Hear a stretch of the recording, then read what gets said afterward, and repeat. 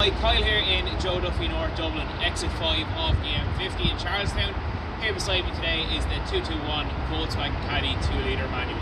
Let's have a look inside.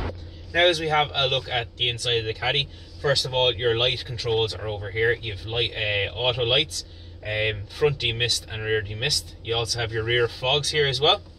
Multifunctional steering wheel, voice control, your volume control from the radio, and also to change your different dash settings such as fuel economy, range, your actual fuel economy, speed can all be done here. Now as you move over here, you have your radio. Your radio is touchscreen. You have your temperature controls and everything here as well. You can go into your menu. As you can see, you have your Bluetooth, your different vehicle settings, sound as well.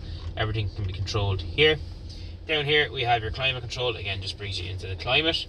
Furthermore, down here we have 12-volt charge point, just simply pop in there. Two Type-C USBs, a little bit of storage here. We have 6-gear speed with reverse switches down and across and up, electric handbrake, and then we also have your auto hold function.